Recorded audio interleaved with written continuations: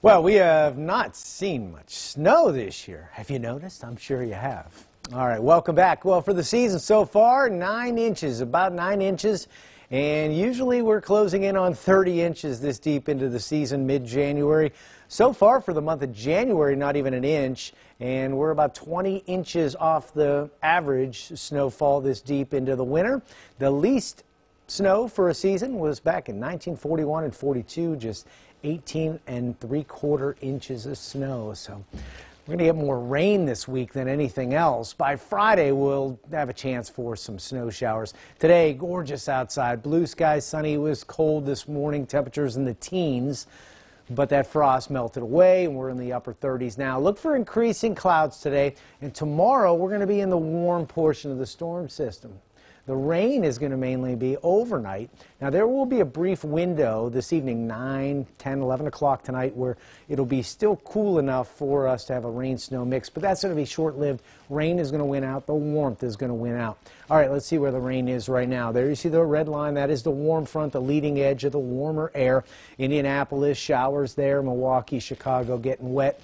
We'll be getting that coming through as we get into the overnight tonight. We'll have rain ongoing, and we'll actually warm up overnight. We'll have our low around 35 around 9 p.m., and then that warmer air will get us back into the upper 30s into early morning for first news. All right, notice the rain is going to be pretty much confined to the overnight hours. Still an isolated sprinkle or light rain shower chance.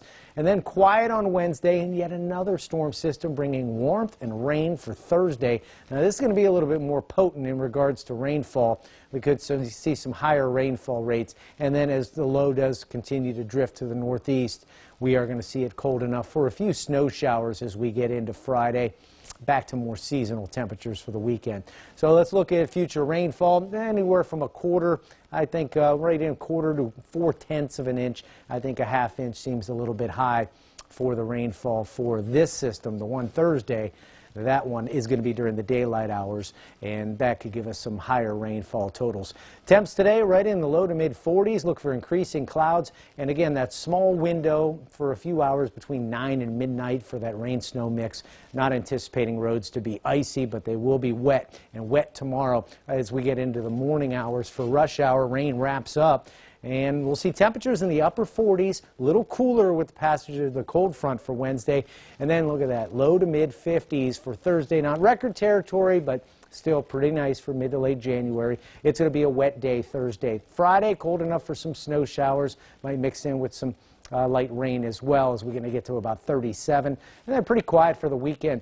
Sunday, slight chance for a rain-snow mix. Temps nudge back up to about 40, upper 30s for next Monday, and much more likely to have a few snow or rain showers.